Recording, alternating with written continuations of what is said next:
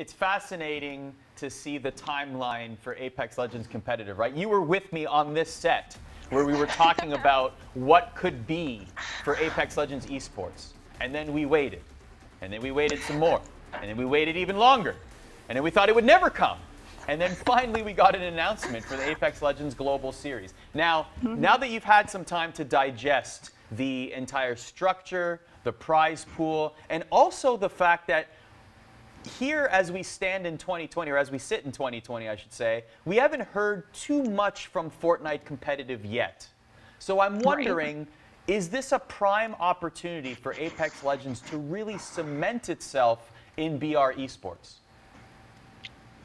I think that's what they're looking to do. At least that's what the intention seems like so far with the product that's being put out this year and with the amount of events that they're already letting people know are going to be happening. Not only did we have our first qualifier already, so that just happened at the end of January, so now we know the teams that are going to be going through to the LAN, which is soon in March, but they have the next qualifier lined up for the end of this month, which is getting players into the April event, which is in Paris, and then they've already, announced Bucharest in May after that, and we've got an online qualifier for that in April. Like, it's just back to back to back nonstop. They're almost like taking the lull of Fortnite and then making sure they're really shoving Apex down your throat so you cannot possibly forget it.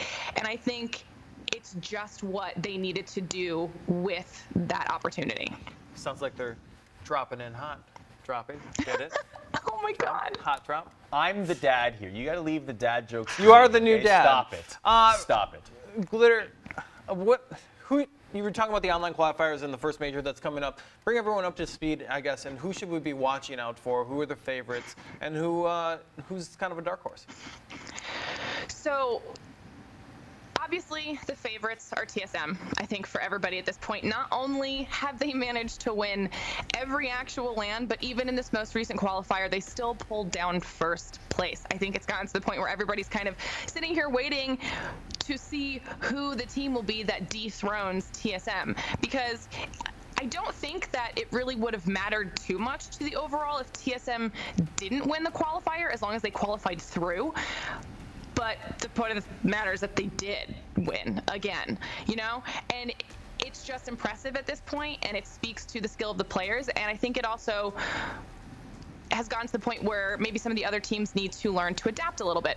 One of the other teams that actually did really well, they came in second place for the qualifiers, was Sniper Abusers. This was actually Snipedown's team, and he has played with a different squad for every single event so far.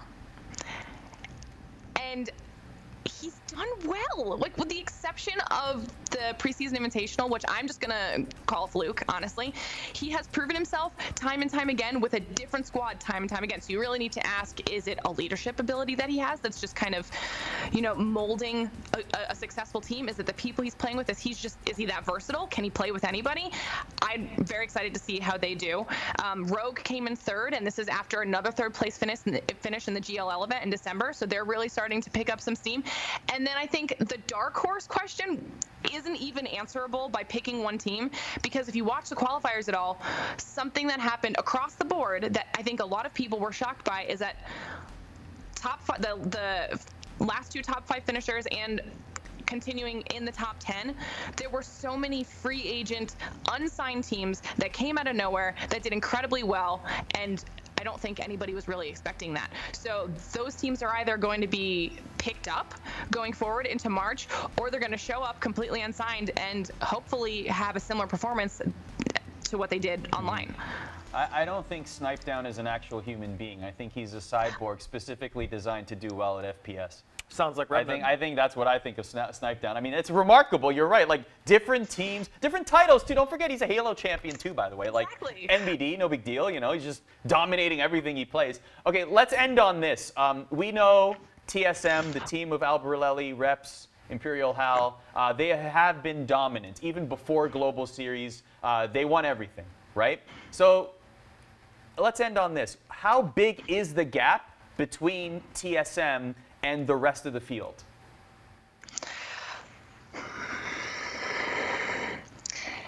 Points-wise, it wasn't that big. Now, that was just in the online qualifier specific setup. For these major LANs that are going to be taking place, they're going to be using the exact same match point system that we saw used in Poland at the preseason invitational. If you don't remember how that goes, teams earn points up into a certain threshold, and then once they hit that threshold, they have to win one more game in order to pull down the championship. That took like 9 hours. And yeah, TSM won in the end, but moving forward, it can literally be anybody. Well, I hope that events don't last 9 hours anymore. I think we can all agree on that. Glitter, before we let you go, what's coming up next for you? What's on your plate? Ooh, I can't say what's on my plate. Oh, come on. NDA. Ooh. We're ESPN. We have to break this news. This is an announcement of a possible announcement coming up. This is perfect esports. How esports of you, Glitter? We're sticking in BR, though. I'll say that much. All right, fair enough. Excellent. Love to hear it. Love to hear Glitter getting love some to see great it. work. Love to see it. Love to hear it. Glitter, thank you very much, as always, for joining us here on ESPN Esports.